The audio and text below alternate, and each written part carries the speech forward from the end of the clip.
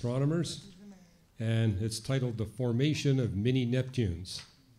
And what they're discovering, there's now over 3,700 planets that have been discovered outside of our solar system, and the one that's the most common are what we call mini Neptunes. They used to be called super Earths. They're basically planets between 1 and 10 times the mass of the Earth, but they're now calling them mini Neptunes. Neptune is 14 times the mass of the Earth, and the reason they're calling these mini Neptunes rather than super Earths is that they have a much lower density than the Earth. Their density is typical of that of Jupiter, which means they're dominated by gases. And this paper is trying to explain why it is that these mini Neptunes are so abundant in other planetary systems and so rare in our solar system. Our solar system doesn't have any, has zero. And yet these are very much abundant in other planetary systems. The other thing this paper addresses is why is it that our solar system has planets like Neptune and Uranus and no other planetary system does. I mean, for example, you can go to the catalog that's maintained of extrasolar planets. It's easy to find. Just put an exoplanet catalog, it pops right up, gives you a complete list of all the planets that have been discovered and their characteristics. But what you find is that for planets that are in the mass range of Uranus and Neptune, none of them are any farther away from their host stars than 80% of the Earth's distance from the Sun. Means they're all orbiting really close to their star, whereas Uranus and Neptune orbit far out, like 30 times the distance that Earth orbits the Sun. So we're literally finding no analogs to Uranus and Neptune. And what's interesting, too, is we're finding lots of planets that are 1 to 10 times the mass of the Earth, and many of them orbit more distant than Earth orbits the Sun, but we have none that are the size of Neptune and Uranus that orbit that distance. That's important because until recently people said, well, the bigger planets are the easier ones to discover, and that's true. What we notice is we see the big ones, the small ones far away, but not the big ones far away. Well, this paper basically explains why it is that we're not seeing these kinds of planets and other planetary systems and why they see them in ours. And in order to get planets like mini Neptunes to form, you have to have a protoplanetary disk that is rich in what we call volatiles. That's a term astronomers use for molecules and atoms that are lighter than water. So water would be a volatile, methane would be a volatile, ammonia, and then hydrogen and helium would all be in that category. And that's what we notice is most protoplanetary disks are dominated by those kinds of compounds. And so when they form planets, they form lots of planets like Neptune and like mini Neptunes. But what we notice is they form beyond what's called the ice line. The ice line refers to that distance from the star where water is in a permanently frozen state. And yet the only way these gas-rich planets can form is if they form beyond the ice line, but then they migrate inwards towards their star. And that's also what's another feature that's unique about our solar system, is that we see a few planetary systems where the gas giants and the Neptune-sized planets don't migrate at all. But the majority are where they see very significant migration. What has happened in the case of our solar system, the gas giants and Neptune-sized planets migrated a little bit inwards towards the Sun, stopped, and reversed direction. It's what's called the grand tack. Let me actually show you a slide of this. Here we go. So this shows the history of the movement of Neptune, Uranus, Saturn, and Jupiter, where they migrated towards the Sun, especially Saturn and Jupiter, very slightly Uranus and Neptune. Then they changed directions and migrated outwards. We don't see this in any other exoplanetary system, and we don't understand why. But this paper mainly goes into the fact that, hey, the vast majority of protoplanetary systems are volatile rich, and therefore they're going to form lots of these mini Neptunes, but because our solar system is very poor in these volatiles, it doesn't have them. And we understand why. It's because of the migration of our sun from being very close to the center of our galaxy to its current position right here. So, and what we notice is that where you see the peak of that curve, let me bring it up. You're not seeing anything. Sorry. Let me pull this up for you here. So this shows you the migration of our solar system from a position that's quite close to the galactic center, where the star density is very high, and then it moves out to where the star density is very low. And the interesting thing here is that the abundance of heavy metals, heavy metals, reaches a peak about 4 kiloparsecs out from the center of our galaxy. That translates into about 13,000 light years. That's where the abundance of these metals is the highest. And we now know that our solar system formed in a dense star cluster with a minimum of 10,000 stars. And because of that density of stars, it was surrounded by supernova eruptions, and we've just recently discovered 2 neutron stars merging together to make a black hole. That was announced on October 16th, the first ever discovery of the merging of 2 neutron stars to make a black hole. We now know that those kind of events are responsible for all the platinum group metals. Gold, silver, osmium, palladium, platinum are made when neutron stars merge. That's also where the uranium and thorium comes from, almost all the uranium and thorium. And all those metals are crucial for advanced light to be possible here on planet Earth.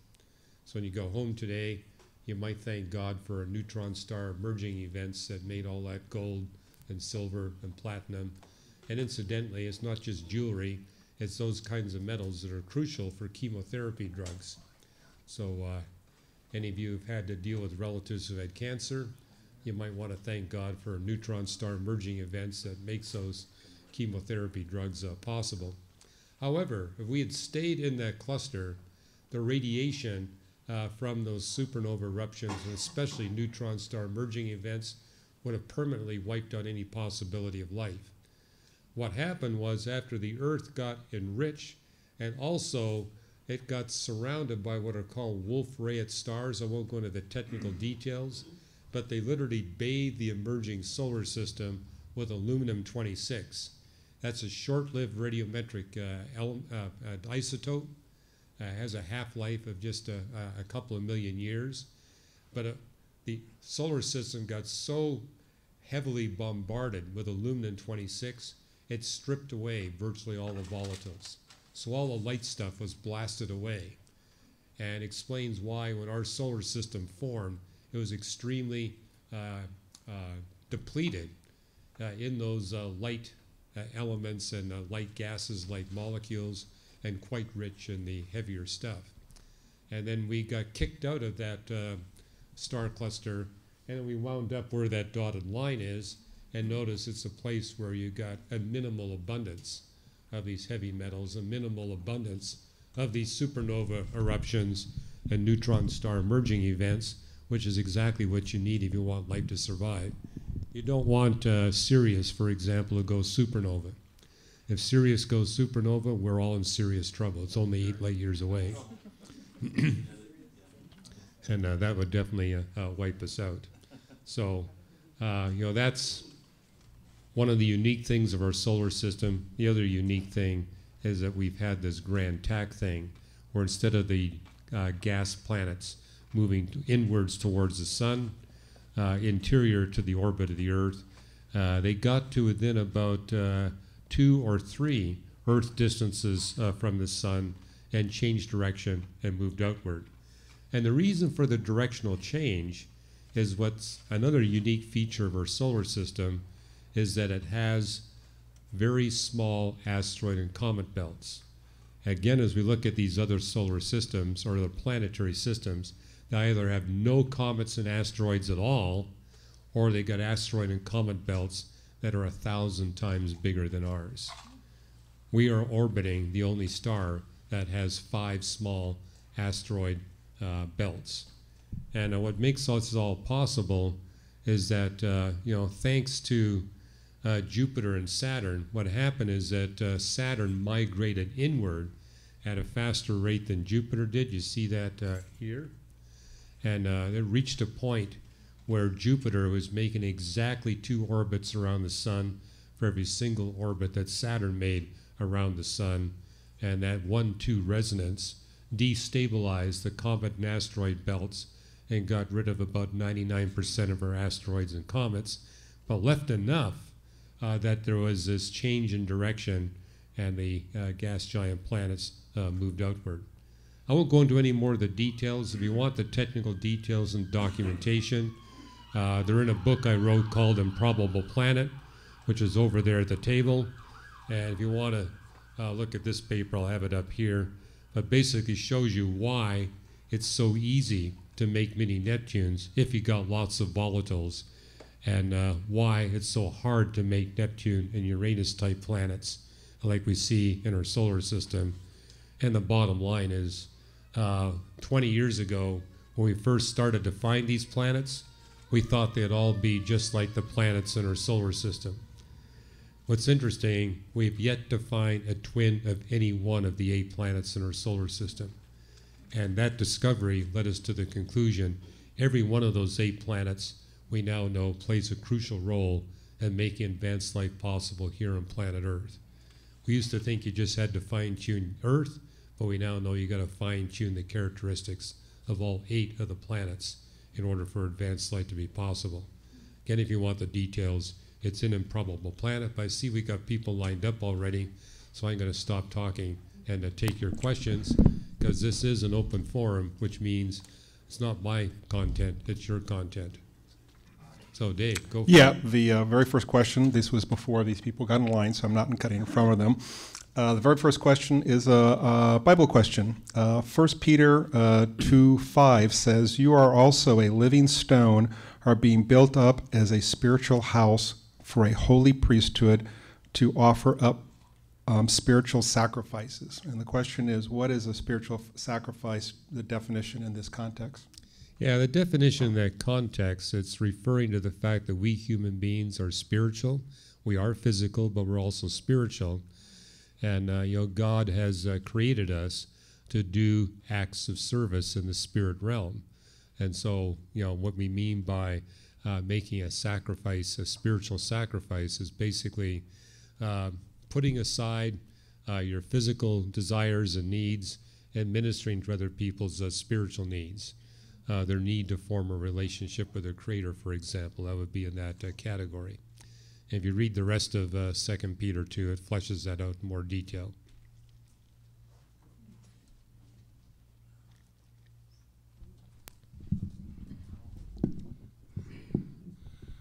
Hello, again. So tempted to ask astronomy questions. But my question is, I know. I listened to some of the archives of your paradox class, and the very first one I listened to, when I unzipped it long ago, you were talking about your encounter with witches. I don't know if you want to talk about that tonight, but I remember you said in that talk that you encountered some warlock that knew the Bible by memory and could say every verse backwards, but he didn't understand the meaning of it. And you said he could go like that, and the little girl would do cartwheels. I was wondering I'll if you give could you the explain story. That. Okay, thank you. This goes back a couple of decades where there were a number of witchcraft covens in Pasadena. In fact, there was a street that had several of them. And there was a lady that escaped from that and came here. And so we wound up paying a visit at the coven. And it turns out the warlock there had quite a few women under his control in the house. And they were virtual sex slaves. And he tried to just say, hey, I know you guys are Christians, but you got nothing on me. I've got all this power. I know the Bible better than you do.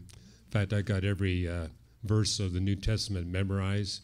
Says, give me any verse and I'll repeat it back to you. In fact, I can repeat it back to you forwards and backwards. And indeed he could. But I just asked him a question that says, okay, how about you pick a verse, your choice, any verse of the New Testament, and tell us what it means. He couldn't do it. Wow. He had to memorize, but he couldn't tell you what it meant. But yeah, he had some real powers. In fact, he told us, see that little girl outside there on the street? I can make her do cartwheels anytime I want. And indeed he could. But when he couldn't explain the meaning of a single Bible verse, that's when the women in the house realized this guy isn't as powerful as he claims. And they all managed to escape. Now, what we did after that is we had days of prayer and fasting. Basically say, this street with all these covens, this isn't appropriate. And so we got to get together a group of about a couple of dozen people, and we had several days of prayer and fasting. End result was all those covens were gone. And I don't know if anything like that has returned since. But just shows you the power of prayer, that when something like that comes into your neighborhood, you can get that taken care of. So go ahead. Are there any side effects of the Earth when the sun has made the movement all the way across from its original location? Well, this is one of the amazing things. Here we have the sun with its nascent planets being kicked out of its birth cluster. And how that happened is the sun would have had a close encounter with several supergiant stars, and the gravitational interaction caused the solar system to be strongly ejected from its birthing cluster. And then when it got to the safe zone, let me bring this up again here for you. So it was born relatively close to the center of our galaxy, got kicked out of that dense star cluster, and was shot out at high velocity outwards through the galaxy. And that little circle you see there, that's what's called the co-rotation distance.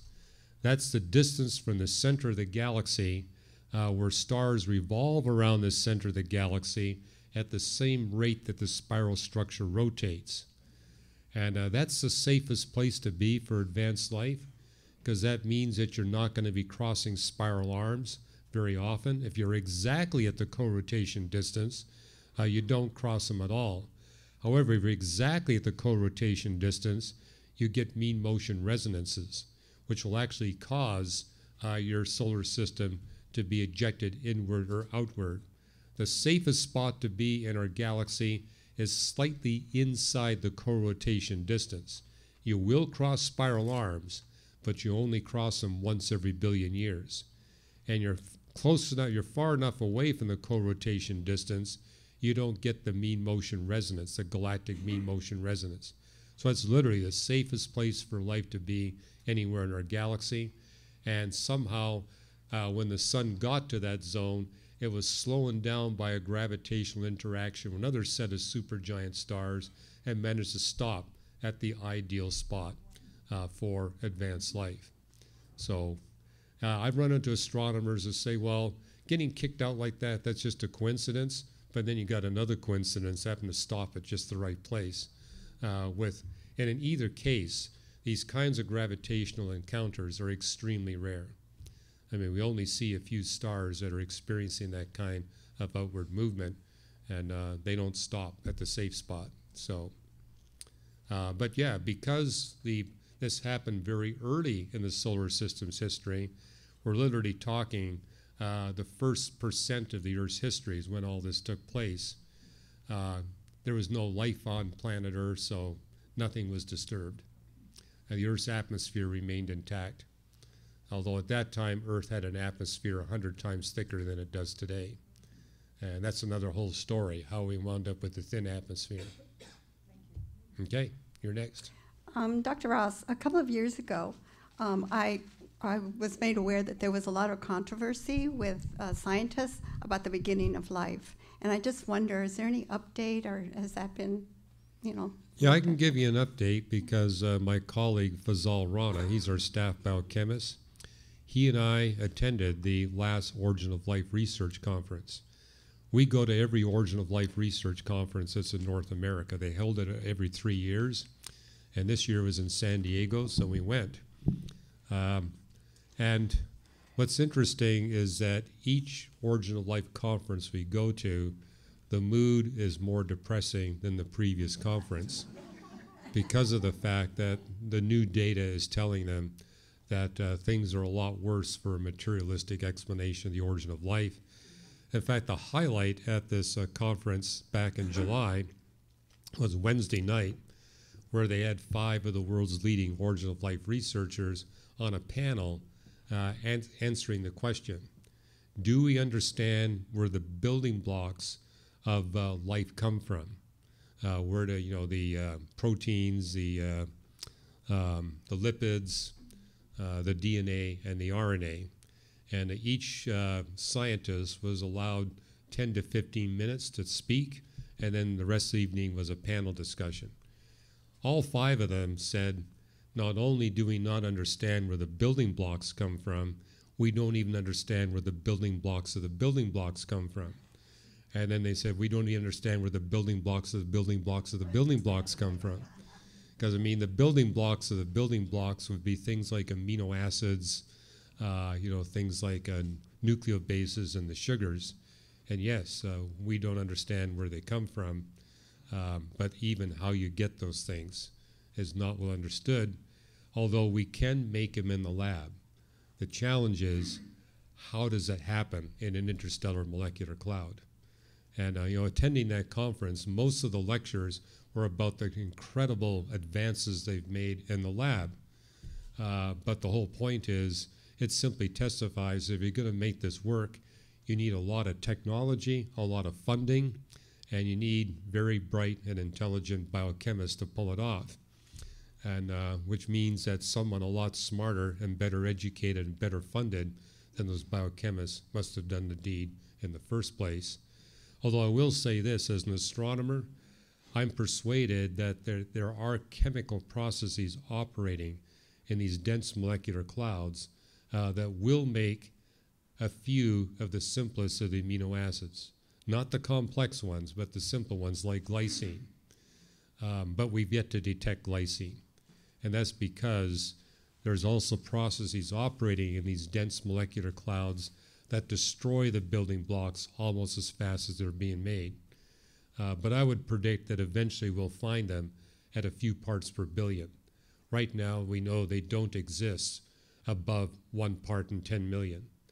And if they don't exist above 1 part in 10 million, you have no naturalistic model for the origin of life, because you have to have them in concentration. And what was really interesting is we got to have a conversation with a lady who's the world's top expert on what's called the homochirality problem. And that's the whole idea. You can't put the amino acids together unless they're all left-handed. And you can't put the sugars together unless they're all, all the amino acids had to be left-handed, the ribose sugars all to be right-handed. And everywhere we look, we see that they tend to be mixed up ratios of left and right-handed. And the only mechanism we know of for making them all the amino acids left-handed is circularly polarized ultraviolet light. And in the lab, we've been able to get about a 30% excess. However, to make it work for the origin of life, it's got to be 100%. And there's a very interesting paper given at that Origin of Life conference where they said what we notice is the more success we get in making them towards 100%, the less of the sample we have. And basically concluded, if you want 100% left-handed amino acids, you have 0 amino acids left. Because the way you get them towards a greater preference for left-handed, you destroy the right-handed ones at a higher rate than the left-handed ones. But you're basically destroying both. You just destroy the right-handed ones at a faster rate. And to get 100% left-handed, you basically wind up with nothing left. And same thing with the ribose sugars. So that's the latest on origin of life research. And we have a podcast at reasons.org where we give you a much more detailed update on what's happening in Origin of Life research. I don't think we got the book here, but you can also get a book from us, Origins of Life, which incidentally got peer-reviewed. Our book on the origins of life, we got a phone call from David Deemer. He was actually one of the 5 panelists that was there. And it wasn't at this conference, but a previous one, where he said, I hear you guys have come up with a book on the origin of life. Do you mind if I review it? And are you okay with me publishing it in Origins of Life and Evolution of the Biosphere? And he said, by the way, I'm not a Christian, I'm an atheist. I'm going to be very critical. And we said, well, we can only benefit from your criticism. Please be as critical as you can. It can only help us, fine-tune our model. Well, it did get published, and if you read the article, he basically says that our book, Origins of Life, was the most comprehensive in its scientific analysis of the state of origin of life, that it was interdisciplinary. He said, I like everything about the book except the Jesus Christ part. Okay, next question. Hugh, I have a question, and I have to put a preface before this question because I don't think it's a very good question, but somebody asked it, so I will put it to them. And I'm putting the preface on there as I've been actively sharing my faith for 32 years, and I hear Christians a lot of times question and judging the salvation of other people's hearts as they're living or as they die. And from my experience talking to people and from Scripture, Christians really need to be careful about judging the heart of other human beings because it's only something God can see. And we've talked about, bedside confessions. And so, like, when people tell me, do you think that person's going to go to hell? I said, well, unless I was there or somebody I trust, and I know the person was cussing and swearing at Jesus Christ as they die, that's about the only person I could guarantee is probably going to hell. Anybody else, it's an unknown commodity. Would you agree to that? Well, I'm running into a lot of people who say, how do I know if I'm really a Christian? How do I know that I'm going to be with God for the rest of eternity? Well, what we see in the book of Philippians chapter 2 is that when you give your life to Christ, the Holy Spirit comes into you. And one way you can know for sure that the Holy Spirit has taken up permanent residence in you is that Holy Spirit gives you the desire and the power to obey the commands of Christ. And therefore, we shouldn't measure someone's Christianity by how often they go to church, how often they pray, how much of the Bible they know. Do they have desire to read the Bible and to pray and to follow God that's beyond what they had before? And that can be really reassuring because people can say, well, yeah, my desires have changed. Well, if your desires have changed, regardless of your actual performance, that means that you really are in the hands of the Creator. And what I tell people is, okay, who do you want to spend the rest of eternity with? I mean, do you really want to spend the rest of eternity in a relationship with God, submitting to God's authority? Then that's where you're going to go.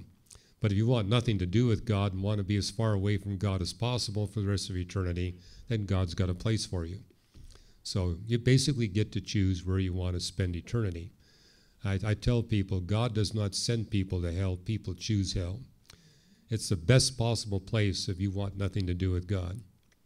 But if God's the best thing you can think of, yeah, I'd really like to spend eternity with Him. Then, and as it says in the Bible, if you seek after God, He will find you. And are you seeking after God? Or are you running away from Him? Because there are people who want nothing to do with God, and that's fine. God's going to give you the desires of your heart. That's an excellent frame of reference for this question. Now that I'll pose the question now that we have the frame of reference. So the question is, if someone is a true seeker, they've received a little bit of light, but maybe have not accepted Jesus Christ, and while they're seeking, something happens and they die, what do you think, that they will go to hell or heaven, or can we even say? Very good question, and that's answered well in the first chapter of the Gospel of John, which basically says God sends His light out to every human being. And if you go to John's first letter, 1 John, he defines that light. He says God's light is a combination of His truth, His life, and His love. And that's gone out to every human being in one form or another. And it says if you want that love and life and truth, then God will make sure you get more, and you'll proceed to salvation. But if you reject the light that he gives you, saying, I want nothing to do with that, then you proceed towards condemnation. So you'll be judged based on what you do with the light that God gives to every human being. And a lot of people tell me, well, you know, you can't be saved unless you understand the Bible, and therefore you have to be literate in order to be a Christian. No, God sends his light out in a variety of ways. And so it's not just the Bible where God reveals himself. It tells us repeatedly in passages of the Bible, God reveals himself through nature as well as through the Bible. Everybody has received God's light. Now, it does say that some have received more than others, but I stand by the promise, if you accept the light that God has given you, he'll see to it that you get more, and he'll see to it that you proceed towards salvation. It's the direction you're headed that counts, not exactly where you are right now. Go ahead. What's the latest on the search for life on Mars? The latest for the search for life on Mars is that they're hoping you, the taxpayer, will fund several more missions to Mars. Some are already scheduled, so there's going to be more missions to Mars with the goal of trying to find the chemical signatures of life. And I've been on record since the 1980s that eventually they will find those signatures, for the simple reason that we know that a significant quantity of Earth life has been transported from the Earth to Mars. Now, it's not a lot. I mean, meteoritic impact of the Earth over the course of life's history on Earth has deposited about 200 kilograms of Earth soil on every 100 square kilometers of Mars. Now, keep in mind that 1 ton of Earth soil contains 100 quadrillion microbes. And so the biological material of the Earth is present on Mars. It's also present in every other solar system body. However, 200 kilograms spread over 100 square kilometers, that's a pretty thin layer. So it's not going to be easy to find the remains of Earth life on Mars, but eventually, if we keep sending missions, eventually we'll find it. Now, I've spoken at NASA Houston where I said there's a better place we can go to find the remains of Earth's life, and that would be the moon. Because in the moon, we're not talking just 200 kilograms, we're talking an average of 20,000 kilograms. And so I think it'd be relatively straightforward to go to the moon with a different mission than the Apollo program. The Apollo program's mission was to recover pristine lunar rocks. So I've been arguing we need to go back to the moon with a different mission to recover Earth-transported soil. And the advantage there is that on planet Earth, the remains of Earth's first life has been destroyed by the geology of the Earth. However, the moon has virtually no geological activity. And most of the Earth's soil that's been transported to the moon happened during the first few 100 million years of life on planet Earth. That's when the meteoritic impact was the most intense. And so we have a really good chance of finding the fossils of Earth's first life on the moon. And it's a worthy investment of our taxpayer dollars because we're not going to find it here on Earth. The best place to find the fossils of Earth's first life is on the moon. And I think it's exciting because we can go to the moon and see who got the origin of life model right, the theists or the non-theists, because the theists and the non-theists have very different models of what that Earth's first life should look like. And as I told the astronomers and the astronauts there at NASA Houston, last time I checked, if you add up all the non-theists and theists in the United States, it makes up 100% of the U.S. taxpayer base. So everybody should be excited about going to the moon and seeing who got it right. But you could also go to do it on Mars. It's just it's going to be a lot more expensive and a lot more challenging to do it on Mars than to do it on the moon. And incidentally, you don't have to send people. Whether it's the moon or Mars, it can be done for a whole lot less money with machines. So no need to send astronauts. We can send machines up there for probably 1/10 of 1% of the cost. Hugh, I had the privilege of working at JPL when we landed Viking on Mars, the very first lander to land on Mars. And I personally am very disappointed in JPL because all of their press releases and NASA's president downplay how hostile Mars is to current life. When people come and talk to me about Mars, they think it's like kind of like lush and green or something because they don't talk about how dry it is. They don't talk about how cold it is. They don't talk about how poor the soil is. And I've talked to school children that they said, they announced they found water on Mars. So they're picturing there's ponds and streams and stuff. Would you agree that NASA, because of this pursuit for life, has downplayed how hostile Mars? I mean, just for example, obviously, if you took a cup of water and a robot uncovered that water 4 feet off the ground and you poured it, the water would be gone before it hit the ground. That's how dry Mars is. Right. And people just don't know how bad it is there. It is really, really not a hostile environment. Would you agree? Yeah, what's driving it is that we do know that if you go back about 4 billion years, there was a brief moment in time when Mars was wet. Now, not as wet as the Earth, but there was a time when you had liquid water on the surface of Mars. However, we know that that liquid water quickly disappeared because, unlike Earth, there wasn't a carbonate cycle. I mean, what happened is the moment you get liquid water on Mars, it sets up a chemical reaction that converts that water into carbonates, and the carbonates remain as carbonates. They don't get recycled like they do here on Earth back to water and carbon dioxide. So the water and carbon dioxide will immediately react to make the carbonates, which quickly turns Mars cold and dry. And that's one thing that's well established. Yes, there was a time when Mars was warmer and wetter, but it very quickly became cold and dry because of this, quote, carbonate crisis. And that happened literally 4 billion years ago. And ever since then, Mars has been cold and dry. But even when it was wet and warm, you still had the problem that the soil content had 60 times as much sulfur as Earth's soil does. I don't know how many of you saw that movie, The Martian, which shows Matt Damon living on potatoes that he grows on Martian soil. You can't grow potatoes on Martian soil.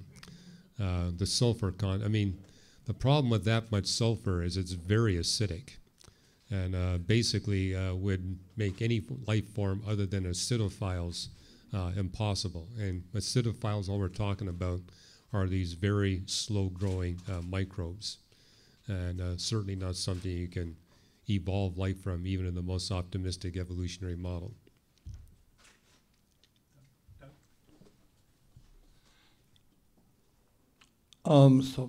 So far, they haven't really been able to understand human consciousness in the scientific community, or really even to define it, I think. I'm wondering if there's any materialistic aspects that you've ever read about consciousness in the human soul, if it has a weight. Well, the best I've seen in an attempt to try to explain human consciousness from a materialistic perspective they were claiming that the microtubules inside the cells, that there is some unknown quantum physics phenomena working in there that might explain human consciousness. That was proposed by Roger Penrose, the famous British physicist. However, in the same books where he was making this speculation, he was very clear, just saying, that's the only thing I think of that could possibly do it. He says, I have no idea how it would work. But he also made a point in that book, Shadows of the Mind, and The Emperor's New Mind, I think the two books are called, is that when you look at the human brain, the physics of the brain explains the hardware features of the brain, but it doesn't explain the software features. And he says that's the big mystery. How do we explain the software that's present in the brain? Where does that come from? But he says there's more than that. When you look at the human brain or the human mind, what we see is not just hardware and software, we see a programmer. And so he says that's the ultimate problem of trying to explain consciousness from a materialistic perspective. How do you explain the programmer? How do you explain the control? And my colleague, Ken Samples, he's our staff philosopher. Between the two of us, we got over 50 books written by scientists who are non-theists, trying to explain consciousness. And when they're talking about human consciousness, they basically conclude, every one of them, we have no idea. What they're trying to do is say, well, we see something conscious-like in other animals. So they're struggling trying to explain the consciousness of an ant. But it's really debatable whether we can claim that an ant is conscious. Maybe dogs and cats, but and one thing we recognize is that humans are the only life forms on planet Earth that are conscious to the point where we ask questions like, why am I here? What's going to happen to me after I die? I mean, even the most intelligent non-human animals never engage in that kind of philosophical activity, that kind of inward inspection. Now, some of the people have argued, well, some of the non-human animals must be conscious like we are because they have theory of mind. And theory of mind is the capacity to read the mind of somebody else. But what we notice is that happens when you've got the more intelligent animals that are bonded to you as pets. And so, for example, I saw that in my son's dog, because I would come home from work, and the dog loved to give me a great greeting, and I would smile back at the dog. Well, dogs in the wild, when they smile, it's a form of an expression of aggression. They're showing their teeth. And basically they do that to scare off other dogs that are trying to muscle in their territory, or to scare off other predators. But what happened with my son's dog, it basically would show its teeth as a form of greeting. And basically what's happening is the dog realized, okay, I smile at him, it must be something I like, so the dog figures that out and smiles back at me. That's a limited form of theory of mind, but it's nothing anywhere as sophisticated as we see with human beings, where we look at one another and we figure out what we're thinking. And so, there are people very good at that. They can just look at you and know exactly what you're thinking. And so my dog might realize that I want a greeting, but that's about as far as it goes. So, and then with humans, we see a level of consciousness where we communicate with symbols. That's something that's unique to human beings. Only humans communicate with symbols, with numbers and with letters. In a book I wrote on this, Hidden Treasures in the Book of Job, I made the point that you can take the smartest non-human animal and train them over 20 years to be able to figure out and respond to a stop sign. Can't do it. Even something as simple as a stop sign is beyond the capability of the response mechanism of the smartest non-human animals. And yet you can take a 1-year-old child and they're able to figure out what letters and numbers mean. So, and they're able to engage in complex conversation. I mean, parrots are able to mimic us, but they're not able to engage in a paragraph-type conversation. They can just simply repeat after us something we said to them over and over again. And what I said yesterday, too, the world's leading research institute on artificial intelligence and the attempt to achieve a conscious machine, that's MIT. The phrase out of MIT is, we're 10 years away from actually making a conscious machine and always will be.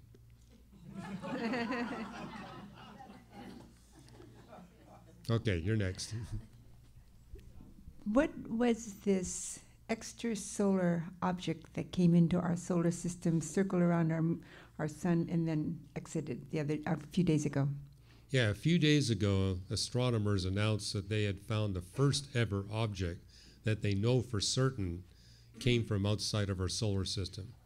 And we didn't get a good enough measure on it to see whether it was a comet or an asteroid. We do know it was about 400 meters across, so we know its size, but because we couldn't get its composition, we don't know whether it's a comet or an asteroid, but its orbit told us it came from outside the solar system. Now, this is something astronomers have understood as definitely probable because we've seen lots of other stars with Oort clouds. Let me define the term. The biggest cloud of comets and asteroids orbiting our solar system is the Oort cloud. It's the most distant. And it extends from about 20 billion miles out from the sun out to 2 trillion miles. And to give you some idea, the closest star is, 25 trillion miles away. So it goes up pretty far, 2 trillion miles. And some have speculated maybe the Oort cloud goes out as far as 4 to 6 trillion miles. Well, given that other stars also have clouds similar to our Oort cloud, it means as the sun gets close to another star, it could steal comets and asteroids away from the Oort cloud of another star. And our star is more massive than 85% of all the other stars that exist. So if we make an encounter with another star, given the fact that we're one of the heavier stars, one of the more massive stars, we're more likely to steal comets and asteroids from the star than they are to steal one from us. But we also know that this kind of exchange of between encounters with stars means that there's got to be lots of asteroids and comets that are running in between the stars. And so as our star is moving around the center of the galaxy, it's inevitably going to bump in to what we call these bachelor stars and bachelor asteroids, unattached stars and asteroids. And so this may be one of those, or it may be one we captured from another star system. It's the first one we've seen, but we know that there are probably many more just like it. And it's thanks to the fact that we got powerful telescopes today that we got the potential of detecting these. But yeah, just a few days ago, they announced the first one that they know for certain came from outside the solar system. Go ahead. Yeah, I was reading about a study that was just done in 2014 where some scientists were trying to study dog DNA and wolf DNA to see if they could get a date via that method for when humankind first started domesticating animals, because in the theory, the dog was the first animal domesticated, perhaps even before pasture animals.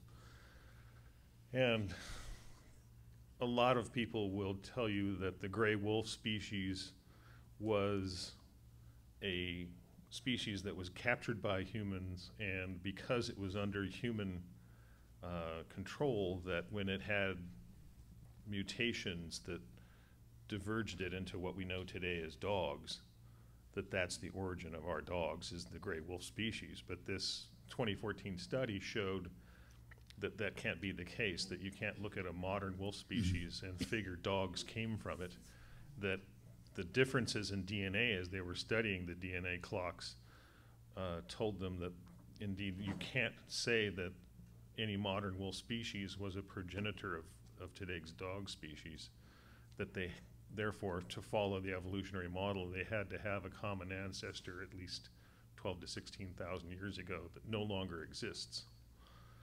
But that's quite an article of faith to me, to say there's a dotted line somewhere in the past that's a species we have no fossils for that was the progenitor of two different species lines that we see today. I wondered if you'd heard anything about that. Yeah, I've heard about that. And there are papers out saying that it's more complicated than dogs coming from a single species, that they actually come from a combination of species. So foxes, coyotes, wolves, dingoes, and other like African wild dogs, that all of these would have played a role in the different dogs that we have today. What's interesting is all those different species can interbreed. And so the fact that we have such a broad spectrum of dogs, to really nail it down, you got to figure out the date for when humans began to domesticate these species, and we don't have a good date. You're right that we know it happened early, but exactly how early we don't know. So, but I mean, you can see components of the fox DNA in certain dog breeds today, as well as the wolf. So we know for sure the wolf had played a role, the fox played a role, and possibly African wild dogs and coyotes. Dingoes, probably not much at all. So. It seems like picking and choosing when your model is upturned by evidence, then you just put searchable where it's safe.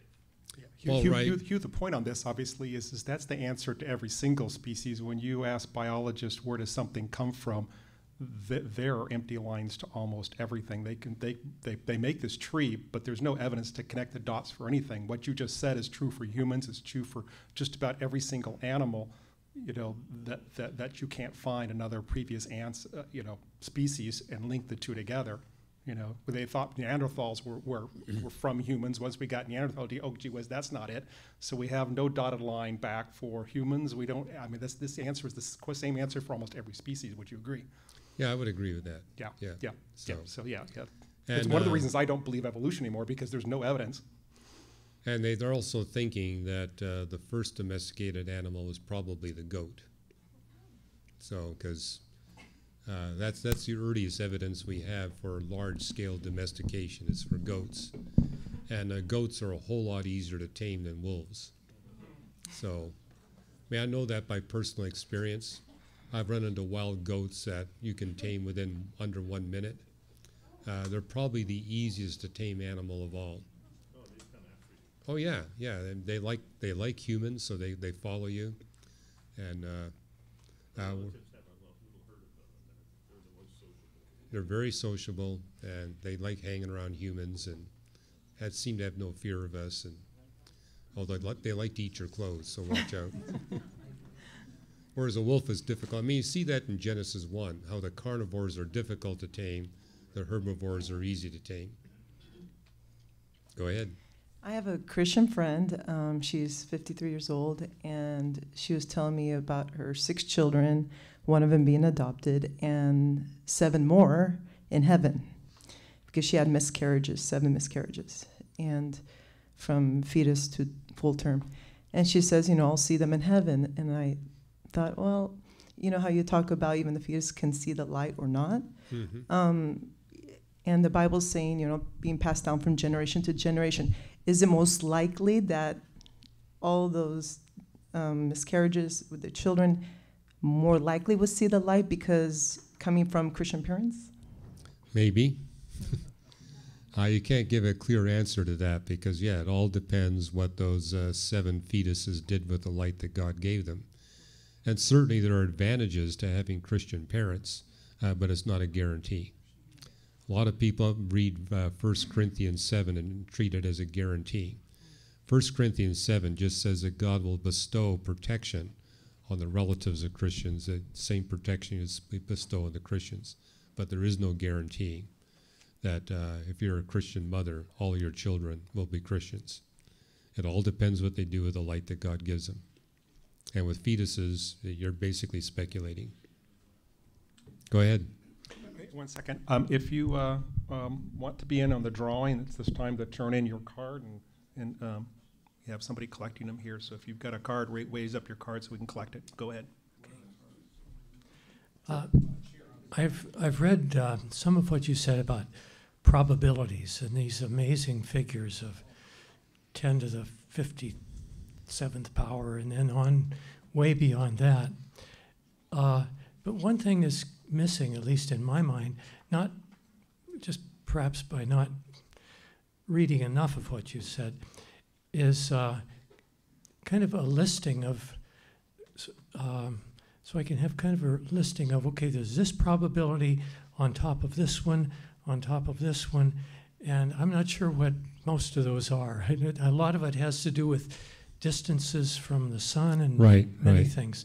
And then there's probability, and then there's faith, which is the key to it. So, well, there is a resource that you can access for free. It's at reasons.org/fine-tuning without a dash between fine and tuning. If you go to that, it'll pop up a 300-page compendium for you, which lists all the fine-tuned characteristics. It also shows you a calculation of the dependency factors between them, because they're not all independent. Some are, but not all. And then a bottom line calculation on what the probability is for getting all those characteristics within the necessary fine-tuned range without invoking super intelligent, supernatural intervention. And that the probability is less than 1 chance in 10 to the 1,050th power. So, and that's roughly equivalent to you winning the California lottery 150 consecutive times where you buy only one ticket each time. Or as one mathematician friend of mine put it, it's the same probability if you buy no tickets at all.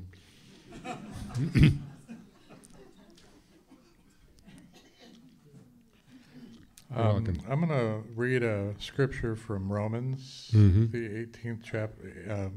No, it's Romans 8:18. It says, I consider that our present sufferings are not worth comparing with the glory that will be revealed in us, for the creation awaits an eager expectation for the children of God to be revealed. For the creation was subjected to frustration, not by its own choice, but by the will of the one that subjected it, in hope that the creation itself will be liberated from its bondage to decay and brought into the freedom and glory of the children of God. So my question is kind of two-part, is what happens when we die, and where do we go? Is it another dimension, or we probably don't know. And then you've talked a lot about a new heavens and a new earth. Is this talking about that the physicality or the physics that we have today will no longer apply, or is this talking about something different? Yeah, Romans 8:18 to 23 that you just read basically is stating that God has subjected the entire universe to a pervasive law of decay. And we can observe that. No matter where you look, you see that the second law of thermodynamics is operating. Everything is decaying. And sometimes I tell audiences, if you don't believe that, look at the person sitting next to you. Everything is subject to decay. So, moreover, the decay is quite high. But Romans 8 is also giving us a promise. A day will come when the creation will be liberated from its bondage to decay, but that will not happen until the full number of human beings that God intends to redeem have indeed been redeemed. And the reason for that is that for humans to be redeemed, you need the law of decay to be in operation.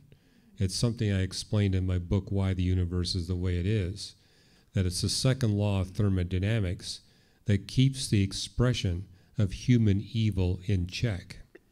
It works in the following way. The more evil you commit, the more work you got to do to undo the damage of your evil, the more time you got to waste, and the more pain you experience.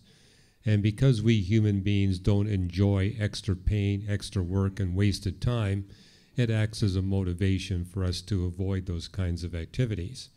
And so that law of decay is going to remain in effect as long as evil is a threat to humanity.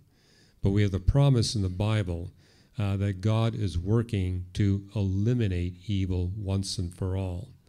And once that is achieved, then there's no longer a need for a universe with the second law of thermodynamics, or a universe with a law of gravity, or a universe with electromagnetism. And that's when God replaces the universe with its laws of physics with a brand new creation. And so you read about that in Revelation 21 and 22. The new creation, the new earth, the new universe, where you have completely different physics, and where evil and suffering will never exist for the rest of eternity. But that state will not come into existence until the full number of human beings that God intends to redeem have indeed been redeemed. So he's basically saying, you may not like this law of decay, but it's for your own good that I'm subjecting the whole universe and you to this law of decay. And now when I'm done with it, then I'm going to replace it where nothing will decay from that point onwards. I mean, that's going to be exciting, to be the new creation where you won't have to maintain anything because nothing decays.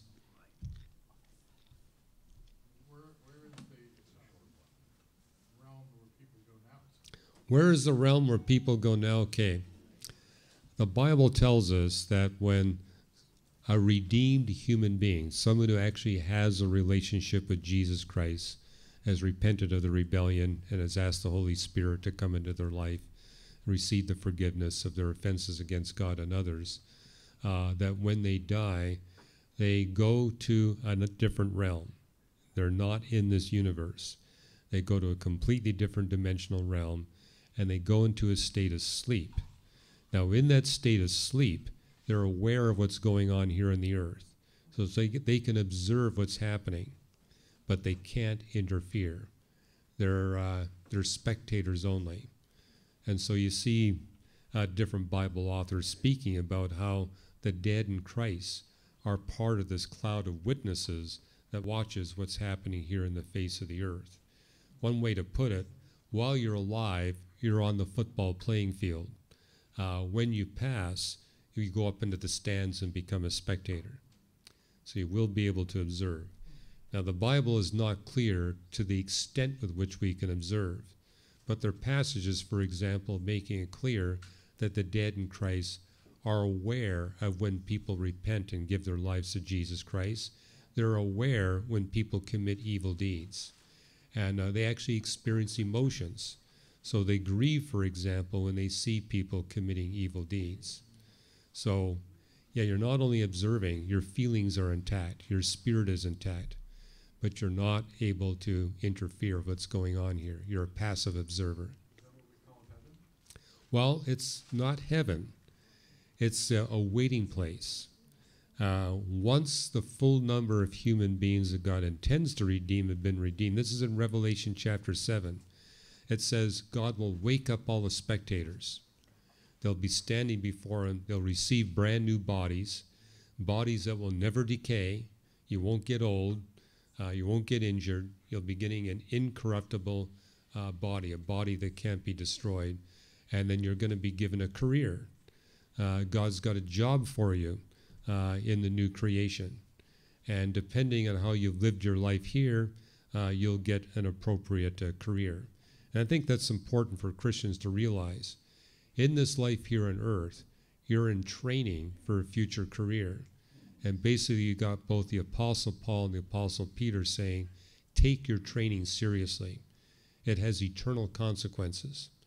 And so just realize you're in the equivalent of some kind of advanced college course, getting you prepared for a future career. And don't blow off your education. This is the one chance to get things ready. Okay, we're going to do the drawing. So, show you which books we have first. We'll do it like we did yesterday, right? All three. We have 3 books that are going to be given away. The Old Earth or Evolutionary Creation. This new one. Yeah, that's a Two Views book. It's a dialogue between scientists of biologos and reasons to believe. And The Controversy of the Ages. That's 2 theologians doing a critical analysis of reasons to believe, biologos and answers in Genesis. And Improbable Planet. That's my latest book on the fine-tuning design of the earth that makes possible the redemption of billions of human beings. So I've shuffled these up. You got them all shuffled? I got Very them good. shuffled, so. Okay. I'll grab one at random. Oh, you'll pick the one that you want when you... Okay, we got Cara De Caro. All right. Ah. You get your choice.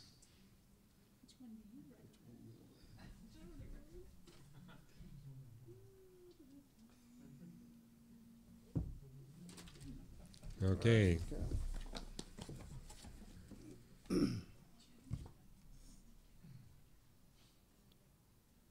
Doug McComb.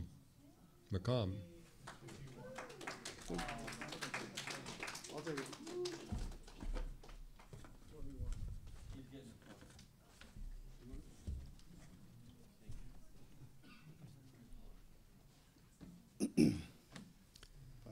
Yeah, this is Helen, K-O-U-G. Oh, Cow Young. Yeah, all right, very good.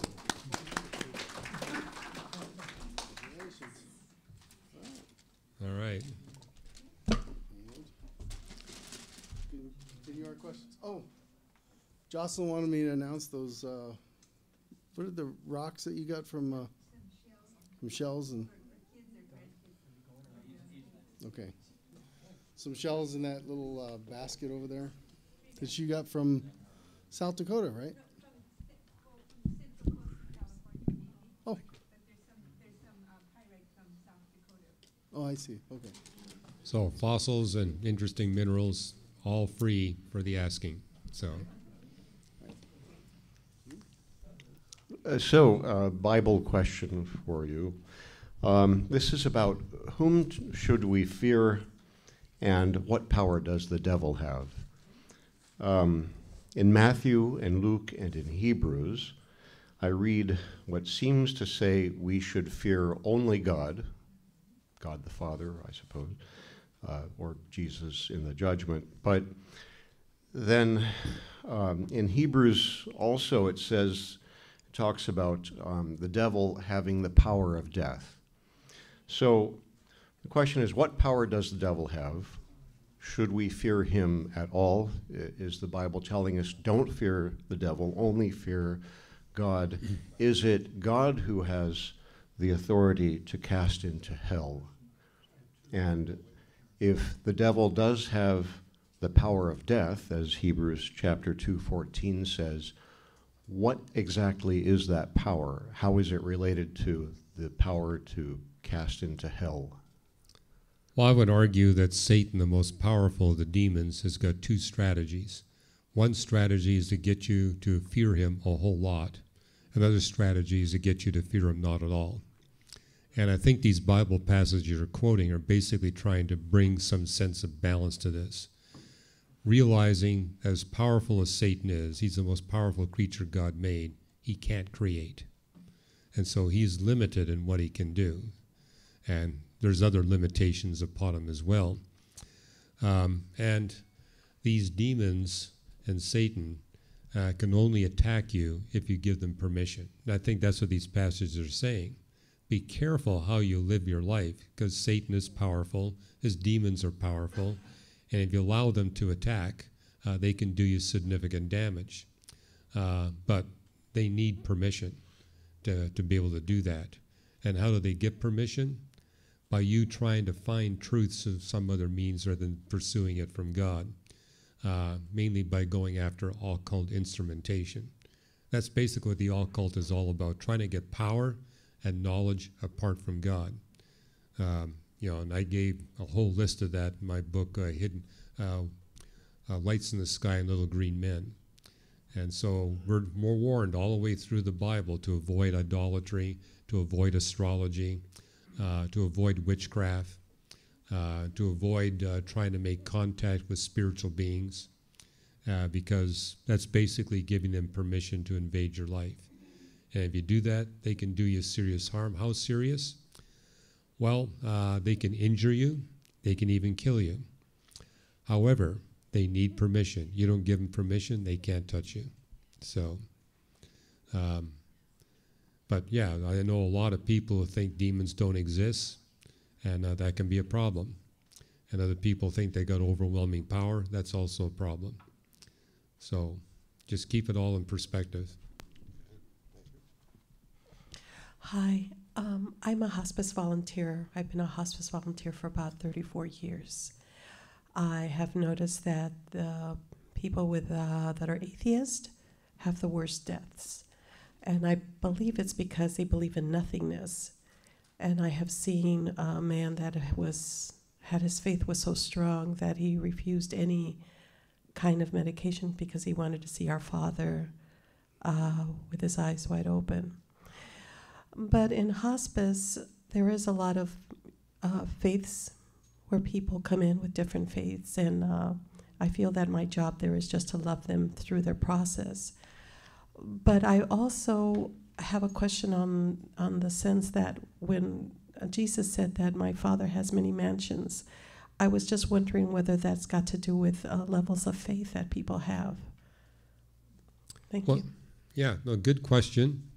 And, as a hospice worker, I think you've noticed that people are particularly receptive when they know the end is near. It's interesting how we can live our lives when life is good and we got good health, we got money, we have lots of distractions, and we just don't think about the fact that our life is going to end. but it's something the doctor telling you got 3 months to live. That makes you wonder, gee, I guess I better start thinking about the most important issues of life. And I've personally seen that myself, is that I managed to talk to a guy who is 2 days away from death. He's been an atheist all of his life, but once he realized that this is the end, he very much wanted to talk, and wound up in those last few hours giving his life to Christ. So that can happen. I've even then seen that happen with a guy who was in a coma. Interesting story, where I got a call from a nurse like you, and basically said, I've got this atheist that I'm taking care of, and he's in a complete coma, but would you come and talk to him? And I said, yeah, I'll come and talk to him. Well, when I got there, the wife and the daughter were there, and the wife was a very aggressive atheist. Says, no, I don't want you talking to my husband. I says, don't disturb him. He's made up his mind. And I said, well, tell you what, let me tell you what I want to share with him, and if you say don't share it with him, I won't. But if it's okay, then I'll go share it with him. And she says, okay, tell me what you want to say to him. Well, I said it loud enough that he could hear it. And she was, the wife was about 20 feet away from her husband, but the daughter was holding his hand. And the daughter kept saying to her mother, he's squeezing my hand. And she says, he hasn't squeezed anybody's hand in 2 weeks. It says, there's no way, so you must be dreaming that. And then when I actually got to the gospel presentation, the daughter said, he just opened his eyes and blinked. And the wife said, you must be dreaming. He's never opened his eyes in the past 2 weeks. So, and then I got a call from the nurse the next day. She says, when everybody was gone, I went and repeated everything you said to him, and the same thing happened. So he says, I think he just gave his life to Christ. So it can happen even when people are in a coma. And I tell people that too. You're probably telling that as a hospice nurse. Just because someone is in a coma, don't presume they can't hear what you're saying.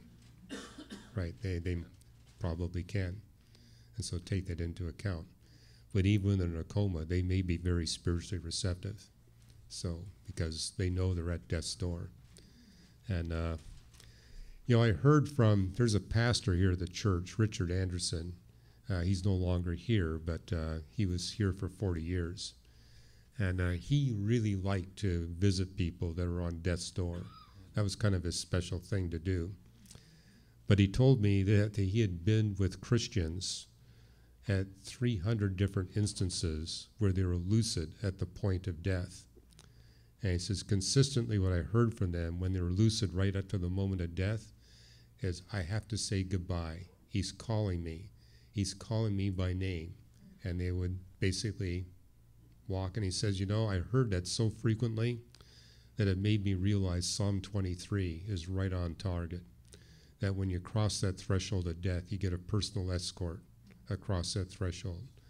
I'm with you, my rod and my staff, I'll comfort you. And he says, I've seen that over and over again. But he also said, I got to watch atheists dying who were very committed to their atheism. And he says, when they were lucid up to the point of death, they would actually rejoice in the fact that they were going to hell. And they'd be screaming and yelling and cursing God as they were dying. And he said, it was just horrifying for me to hear that. I said, well, how often did you hear that? He says, dozens of times.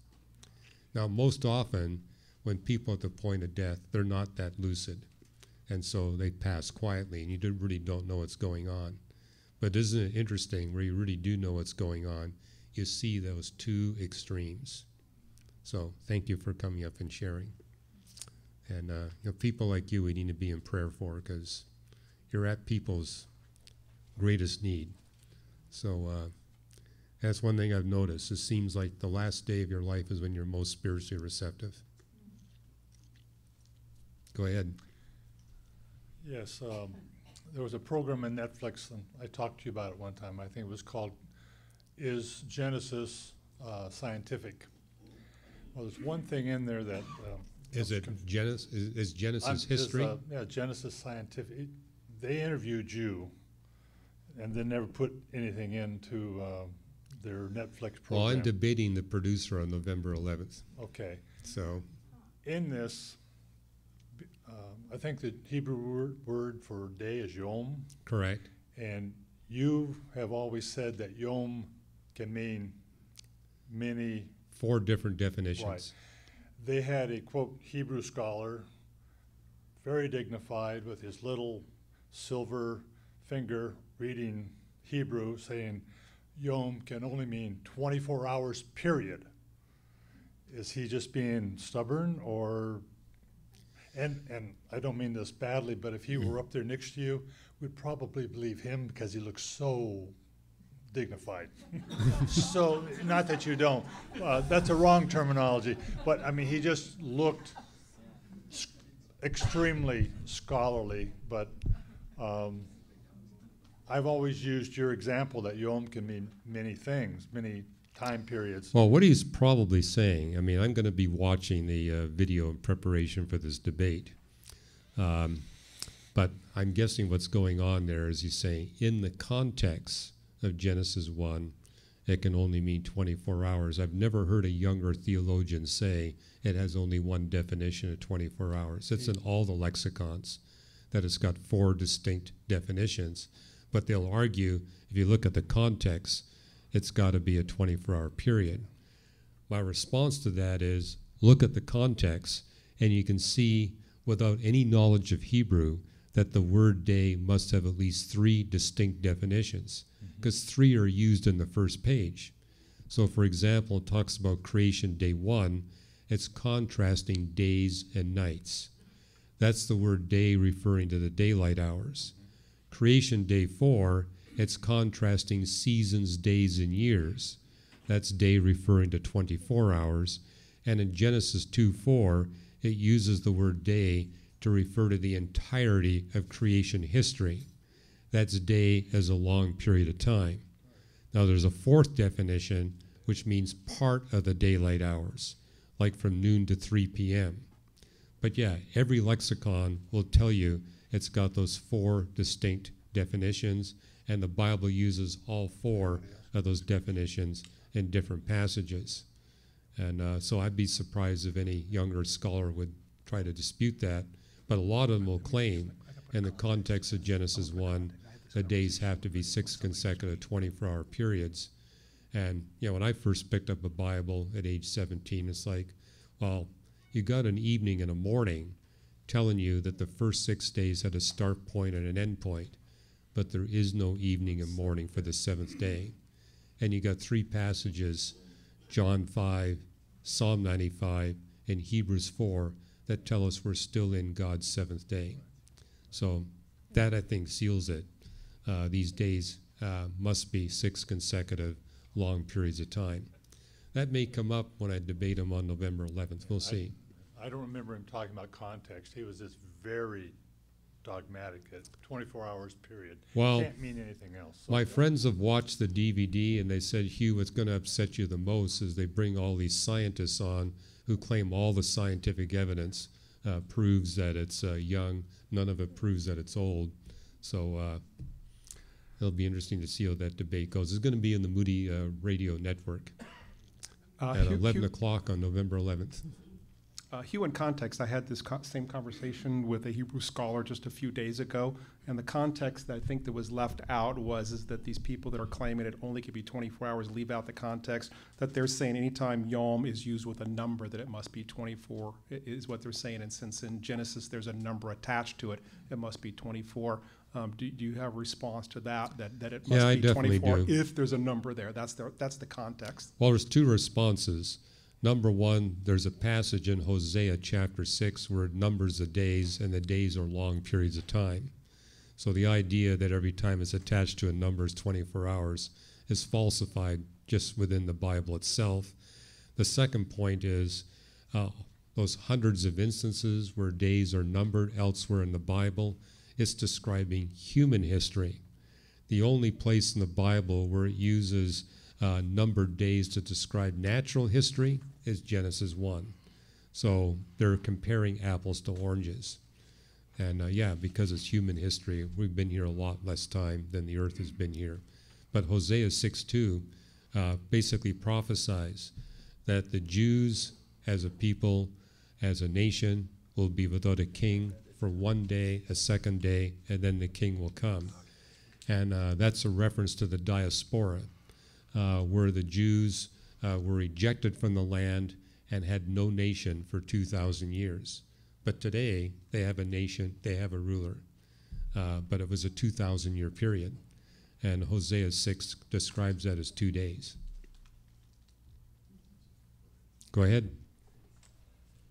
Well, it's interesting because I just won this book that talks all about this, you know, the arguments between the two camps. But my question's going back to evolution, all the different forms of evolution, they have different theories, right?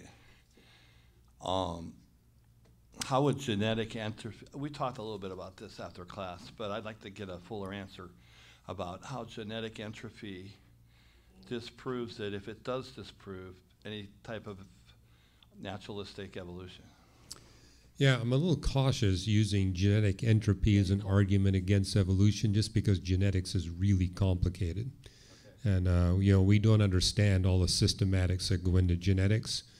You know, one paper I cite is how genetics is a useless tool for discerning an ancestral population. That's where a lot of these debates center. So, however, there's no doubt that the genes do experience entropy. They decay over time. And therefore, we would expect that species that have been here for a long time will show the greatest amount of genetic decay. And you do see that the longer they've been around, the more that you see. The difficulty is discerning in the genome what is a useless mutation as opposed to something that's been designed by God to serve a purpose. Because a lot of what we think are mutated genes that serve no purpose, we later discover have a function. And that's important because I've run into geneticists who will say, well, we see useless genes in the human genome that are identical to useless genes that we see in the chimp genome. Therefore, evolution explains that. That's an argument against creation. But what you discover is that what they thought was a useless gene actually has a purpose. I mean, I'll give you an example. They'll say that you know, chimpanzees and humans have lost their ability to manufacture vitamin C. And, you know, it is true that we share that with the chimpanzees. They can't manufacture vitamin C. We can't manufacture vitamin C. And you'll find, you know, materialistic evolutionists saying that's proof of the evolutionary process and proof that we humans weren't designed, because if we were designed, we would have the capability of manufacturing vitamin C. What they don't realize is that it's really a good thing that we don't manufacture vitamin C.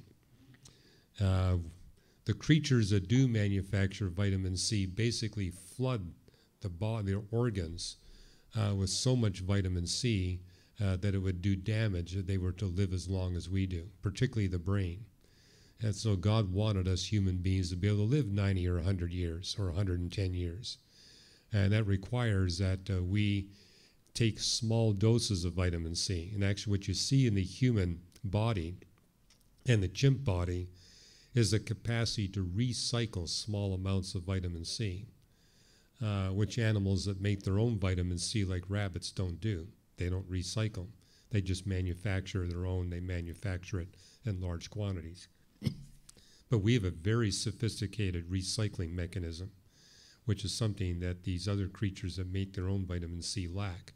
So it's like, yeah, we don't make our own vitamin C. That looks like a defect, but it's not a defect.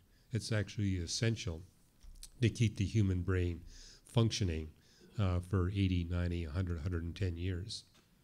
So, yeah, so that often happens. What we think are defects really aren't defects at all.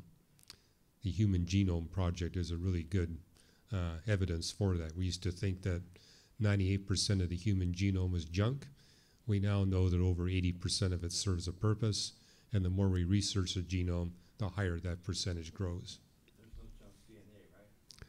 Well, there's nothing we can identify as junk. On the other hand, entropy would tell us there's going to be at least a small amount of junk. Because, I mean, once God creates human beings, that human species is now subject to the second law of thermodynamics, so you'd anticipate that there would be some genetic decay. Through the generations. Yeah. But it seems to be at quite a low level. Go ahead. Okay. Acts 13:48 says, "As many as had been appointed to eternal life believed." So does that mean that some people are predetermined to be saved and others not? Yes, and probably an even more explicit passage would be one you see in Romans 9, where there's a reference to Esau and Jacob. And it tells you there in Romans 9, but before the boys were born, before they had done anything evil or virtuous, God had predetermined that he would love Jacob and hate Esau. And so that's a pretty strong statement about how God actually, before he created the universe, determined who would be saved and who would not be saved. On the other hand, that in no way delivers you from the responsibility of seeking after God, because there's several places in the Bible that make the point in a single sentence, it's all up to you where you wind up for all of eternity. And the same sentence says it's all up to God where you wind up in all of eternity. I'll give you an example. Joel 2:32 says, "All who call upon the Lord will be saved, all whom the Lord our God calls." So you get both sides in the same verse. You know, and that's the paradox of human free will and divine predestination. You've got 1,500 passages in the Bible that tell us it's all up to you where you spend eternity, but you got another 1,500 passages in the Bible that says it's all up to God where you spend eternity. Both are simultaneously true. Don't try to resolve it in length, width, height, and time. It can't be done. If you don't believe that, I wrote about that in Beyond the Cosmos. But I also wrote, if you allow God to be as big as he's proven to be by the latest physics, then God can predetermine before the world is created who's going to be saved and who won't be saved. At the same time, he can give all the responsibility to human beings to determine who's going to be saved and who's not going to be saved. Both are simultaneously true. And that's one of the evidences that persuaded me the Bible came from a transcendent being. Because what I notice is every other religion denies that both are true. Only Christianity says both are true. But that tells me these other religions were invented by human beings, because they show the constraints of the limits of human visualization. The Bible defies that, not just with that doctrine, but with many doctrines, like the Trinity. You're not going to be able to visualize the Trinity in length, width, height, and time, but you can in the extra and trans dimensions. And so, yeah, repeatedly the Bible says that God is chosen, but also says the choice is up to you. Well, I was thinking of sharing an interesting report I've come across. The Lord would know for sure, but I think it's based on what I call reasonable evidence, and that is that Yasser Arafat's chauffeur came to the United States several years ago, or many years ago, and he expected to corrupt American culture and advance Islam and all, but he met a Jew, and he was very surprised. The Jew was not at all like he expected. And after several years, the chauffeur eventually became a Christian. And he had regular contact after that with Yasser Arafat. He would often go back to visit him. And he'd present various issues in the Bible that were related to the gospel, or pointing to the gospel. And he reported that Arafat did not refute anything. He listened very rationally. And later, Arafat became ill, was in the hospital. He never confessed to the chauffeur that he had been converted, but the chauffeur reported that about a week, after several weeks in the hospital, an Egyptian pastor came to visit him.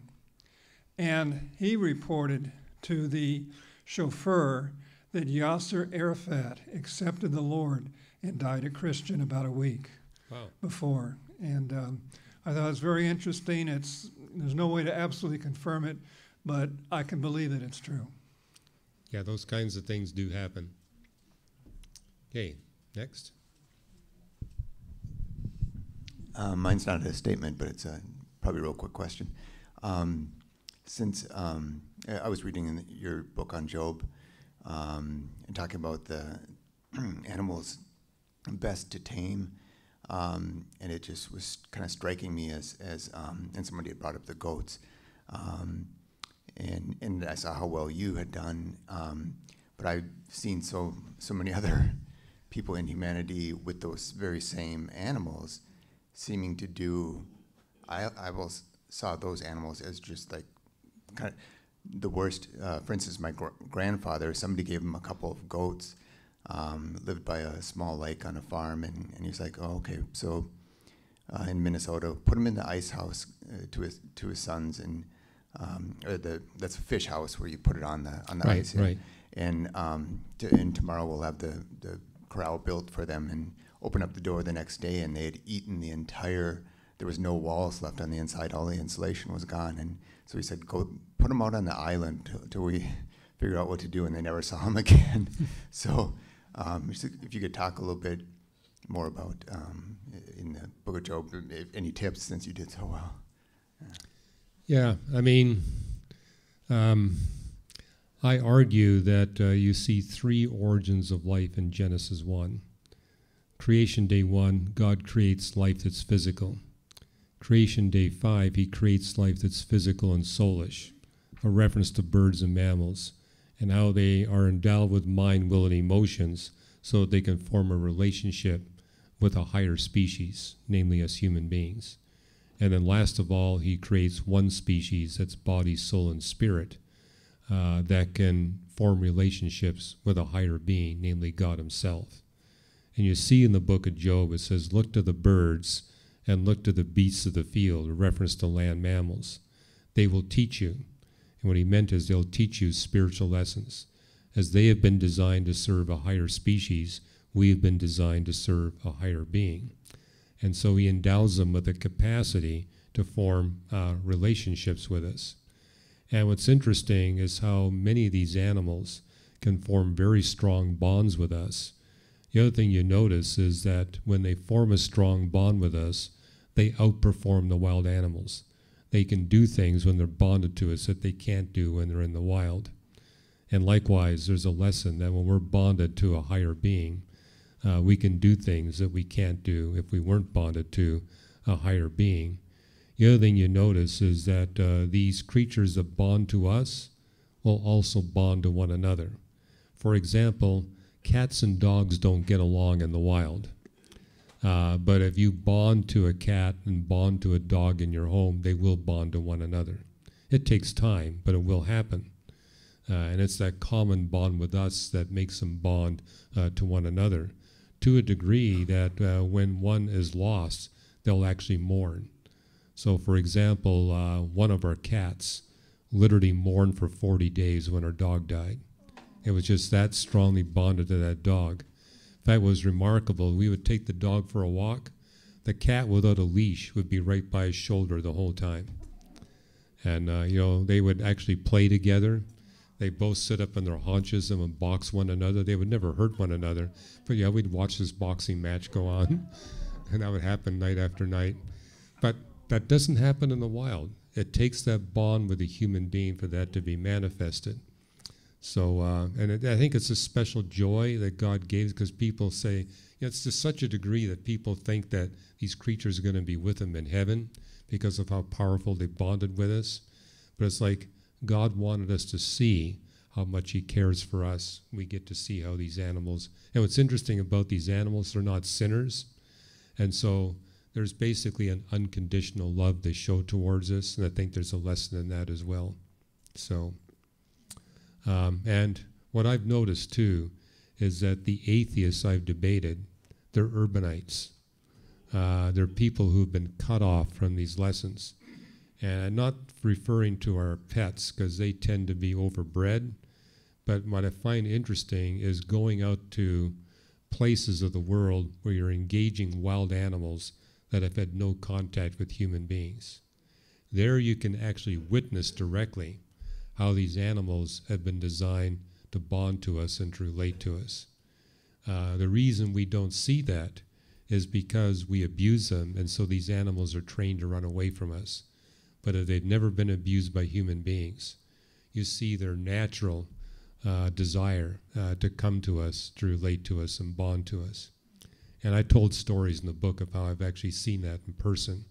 Purposely went to places in Canada where I knew humans hadn't been in 50 years, just to see how the animals behave.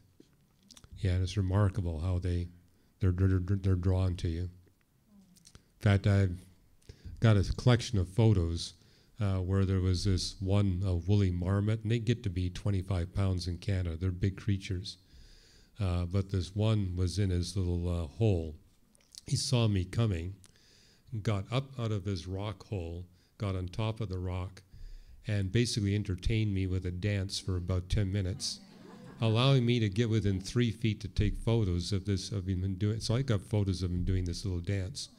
Now this is an animal that had no contact with a human being before. So, and just a summer and a half ago, 2 summers ago, I was out hiking at 10,500 feet, and this 450-pound bear came out. And it's like, they shouldn't be at this elevation, but it was. The bear was surprised to see me, stopped in its tracks, moved off the trail, sat down, and just waited for me to come close and take photos. So, yeah, and I figured, hey, as long as it's sitting down, it's not a threat. I'd be worried if it was standing, but it just kind of sat down and took us, take my picture. So I did. You can even find that in California. Just 2 years ago in our local mountains, I was hiking and stopped for dinner, and I just finished my dinner, and a mule deer came right up to me within just a couple feet, just looked and stared at me, and I stared at it. 5 minutes, it disappeared, and I'm like, okay, it's gone. A few minutes later, it comes back with its doe and prompts the doe to come up to just within a couple feet with me, and both of them just stood there and just stared at me for a while, and then walked off. So you can find that right. even in California, which is just amazed me. Yeah. I have an internet question. Obviously, I'm going to preface that with a joke. My wife one time came to me and said, "Hey, how come you haven't taken me anywhere in a while?" And I said, "What are you talking about?" I said, "Right now we're traveling 1,000 miles an hour around the Earth, and that's whipping around the sun at thousands of miles per hour, and that's whipping around the universe, the center of our Milky Way galaxy, just like this picture shows. And with the expansion of the universe, we're traveling even more than thousands of miles of that. And so, what do you mean I never take you anywhere?" And this relates to the question. So the question from the internet was, considering how fast all these things are moving, which the Earth is part of it, how is it that obviously we don't feel any of that motion? Why does everything here have gravity to stay on, enough gravity to stay there, or how does that work? Well, the reason we don't feel the motion of the rotation of the Earth, we're rotating at the same velocity as the Earth. So it's zero velocity. Likewise, here's our solar system whipping around the center of the galaxy at 250 kilometers per second, but because we're moving at exactly the same velocity, we don't feel it. You only feel differential velocity.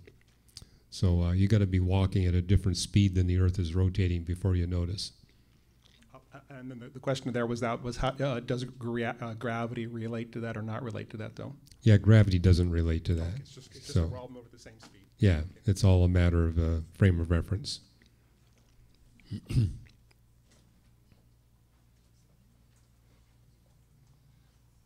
bring the walker just in case. Back to animals. Seem to have a lot of animal lovers here. It says here in Psalm 156, TBN's big slogan verse, "Let everything that has breath praise the Lord."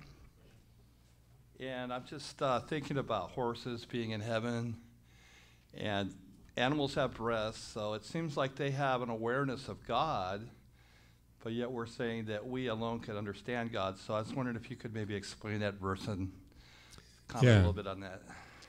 Well, that same, I think it's Psalm 136 you're quoting from, but it also refers to how inanimate objects also praise. The rocks praise God, the stars praise God, everything praises God.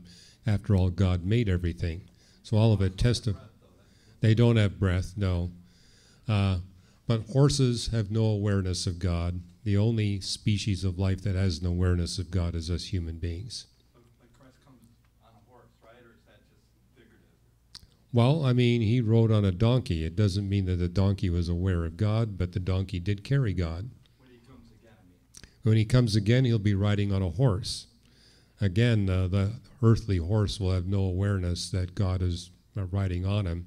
And incidentally, there's a symbol there, and the Jews caught the symbolism. The fact that he came on a donkey meant he was coming in peace. And they were expecting him to come to conquer the Romans. And when he came on a donkey, they realized that's not what's going to happen. When he comes on a horse, that means he's coming to conquer. That happens in his second coming. In the second coming, he rides a horse because that's a symbol of conquest. Is that a literal horse?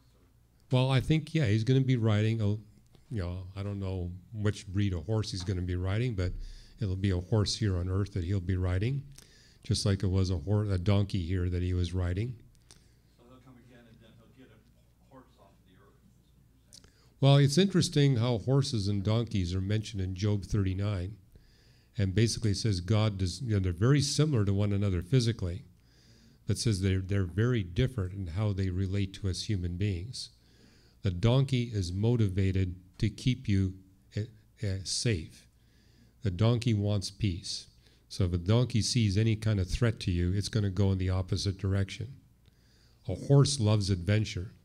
And so what it tells you in Job 39, when the horse smells the scent of battle, it's all eager to go into battle. And that's an amazing feature of the horse, that the horse actually desires to take you into very dangerous situations. But the other thing is that horse will do anything once in battle to keep you safe. I mean, my grandfather, my father's side, was a cavalryman. And he says 5 times his horse saved his life. 5 different horses literally gave up their life to keep him alive. I've been a Christian for 39 years, and you're 40, right? 40. That I'm listening. Okay. And what can I do at this point to have a closer relationship with Jesus? Well, I love what it says in 2 Corinthians 4. It says, we are human here on earth, and as a human being, we witness our bodies gradually decaying away. But as a Christian, we can rejoice in getting old because the Spirit renews us day by day. And, that's the wonderful thing of being around people who've been walking with the Lord for 4, 5, or 6 decades. There's almost a kind of a spiritual glow about them because literally they've been renewed on a daily basis.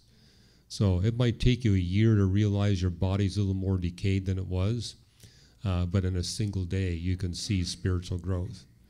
And that's a beautiful thing. So in answer to your question, I would say pursue that spiritual growth. I mean, when your husband realizes you're different today than you were yesterday, that's pretty exciting.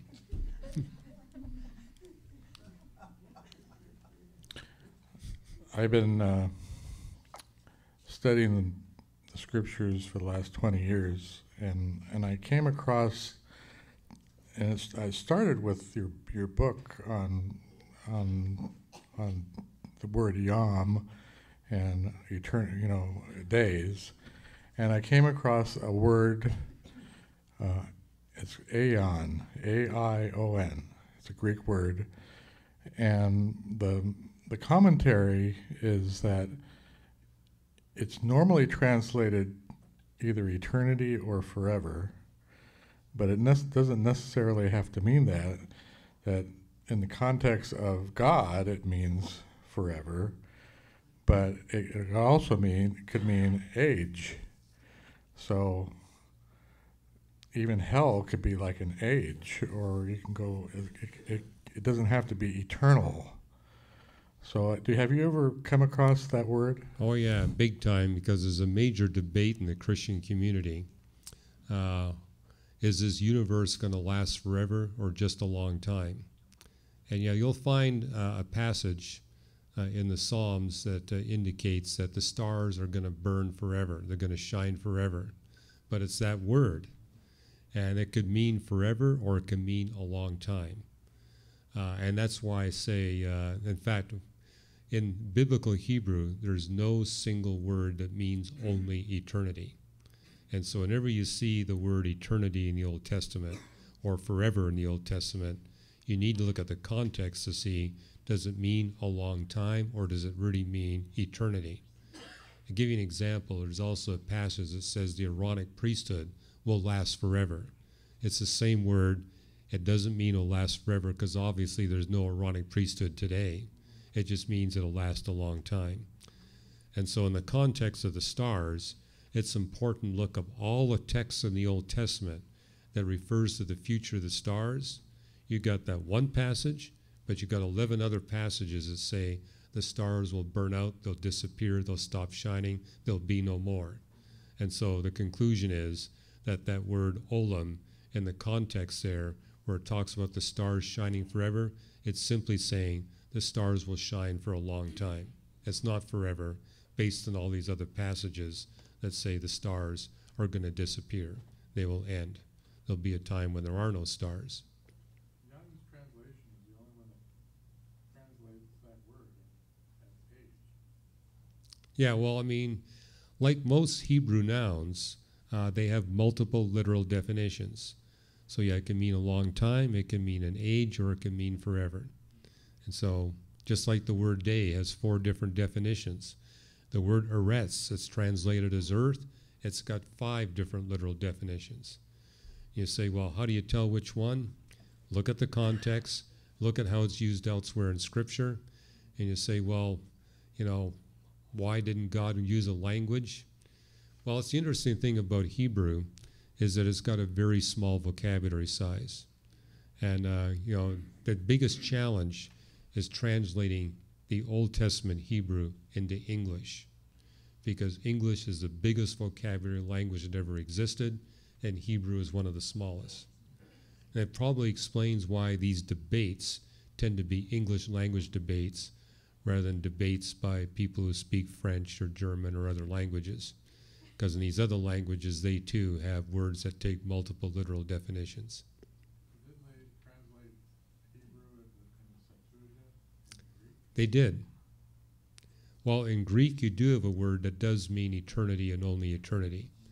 But in Hebrew, you don't have a single word. And that's what threw me. I first picked up the Old Testament. I expected to find the word universe somewhere in the Old Testament. You won't find it. There is no Hebrew word for universe, but they have a phrase that means the universe. You know, and I studied French because I was raised in Canada. And Hebrew is a lot like French in the sense that in English, we have a single word. In French, they have a phrase that means that, or an idiom that means that. Well, likewise, you see the same thing in Hebrew.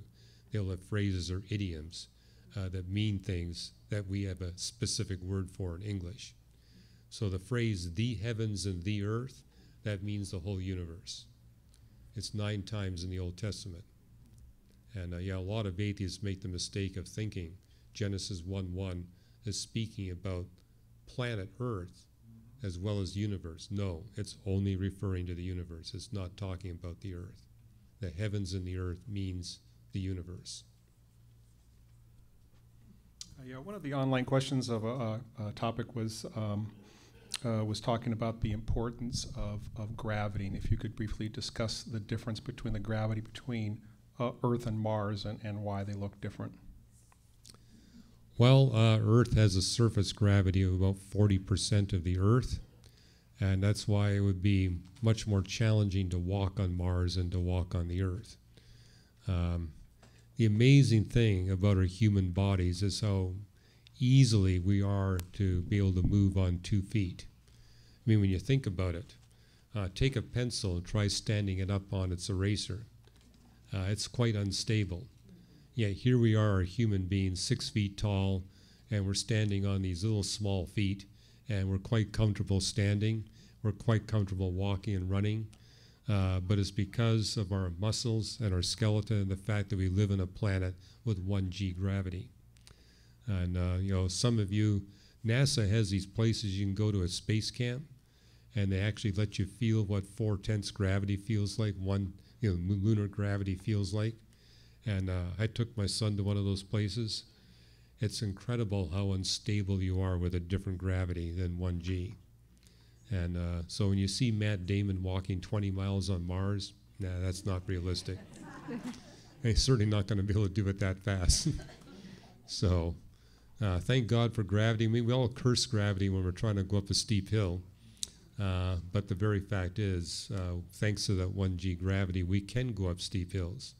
And we got a mountaineer right here at the microphone. She can testify of what it's like going up a mountain. Yes, I can. But this question has to do with how can you tell, and this is maybe old Earth versus young Earth is the basis of it, but how can you tell that the sun used to be there and now it's here, and all the migrations, that Jupiter and Neptune and all the, how can you tell that they've migrated in and then out? How can an astronomer tell that? Well, how astronomers figured this out is that, let me bring this back here for you, the grand tag. Only with this very specified migration pattern are you going to be able to have Mars the size that it is, the distance it is from the sun. So for a period of 30 years, astronomers struggled with what they called the Mars problem, because all our planetary formation models basically predicted that the terrestrial planets would get more massive the farther you get from the sun. And, Mercury and Venus and Earth fit that mold, but not Mars. Mars is only 1/9 the mass of the Earth. And so for 30 years, they said, how can we get this small planet at the distance that Mars is? And they also struggled with how do we explain the characteristics of Mercury and Venus. Well, after 30 years, they figured the only way you can do it was a grand tack. And they also said they're able to figure out the physics of the grand tack. Which causes a planet to migrate is its gravitational interaction with comets and asteroids. And the reason why the majority of the planets we discovered are orbiting close to their stars is that they're in planetary systems that have asteroid and comet belts that are 1,000 times bigger than ours. And so there's very aggressive migration that's not reversed. And then we see lots of planetary systems where there's no migration at all.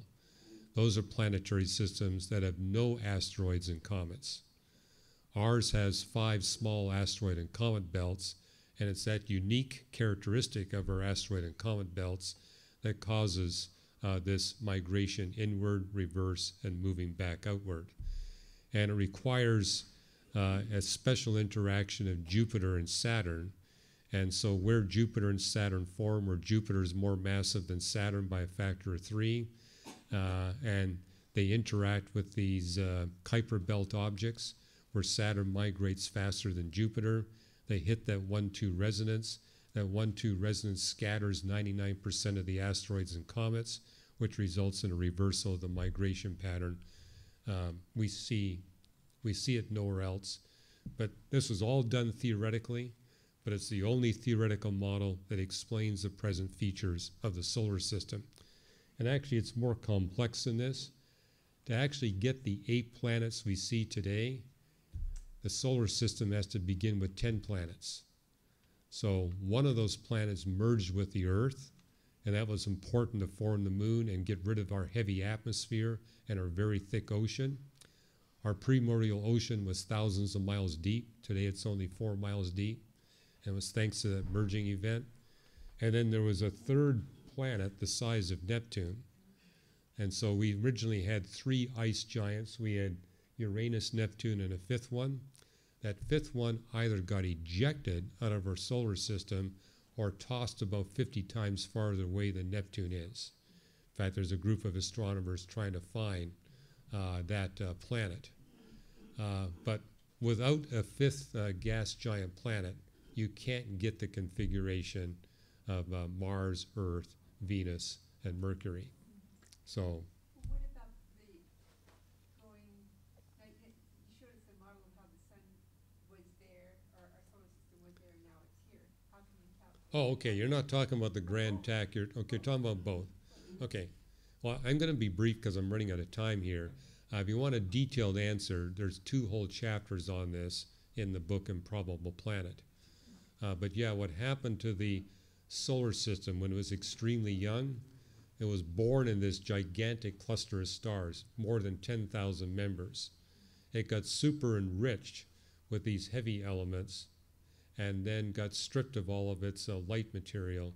And once that happened, it got kicked out by a gravitational interaction. And so, for example, when we send a spaceship to Saturn, we wait for a certain configuration of planets where the gravitational interaction of those planets will actually kick the satellite out. So we don't have to use as much fuel to get it out there, and it gets there a lot faster. Same thing, if you want to make a fast trip to Mars, you wait till you get a special configuration of the planets where the gravity will basically give you a big kick. So typically it takes 3.5 years to go from Earth to Mars. If you get the right gravitational kick, you can do it in 6 months. And so obviously if you're going to send human beings, you want to send them where they got that gravitational kick. Well, likewise, our solar system was gravitationally kicked out of its birthing cluster, and then it stopped by another gravitational interaction with a different set of stars. So it went from the most dangerous part of our galaxy and ended up in the safest part of our galaxy. How old is this idea? How old is this idea? I mean, I'm sure Galileo didn't come up with this, right? No, Galileo didn't come up with this, no. Well, the group that's primarily, it's called the Nice model, because there's a group of astronomers in Nice, France, that launched this study, and they've literally been working on it for a 25-year period, and every year they publish 2 or 3 papers. And so right now they're trying to fine-tune the model to explain in detail all the characteristics of the Trojan asteroids. This is 2 families of asteroids that are associated with Jupiter, and so they come up with a very detailed model that actually predicts the features of those asteroids associated with Jupiter. So this is only 1990, roughly. Okay, it began to take shape as, okay, in terms of solving the Mars problem, that was solved about 4 years ago. So that's relatively new.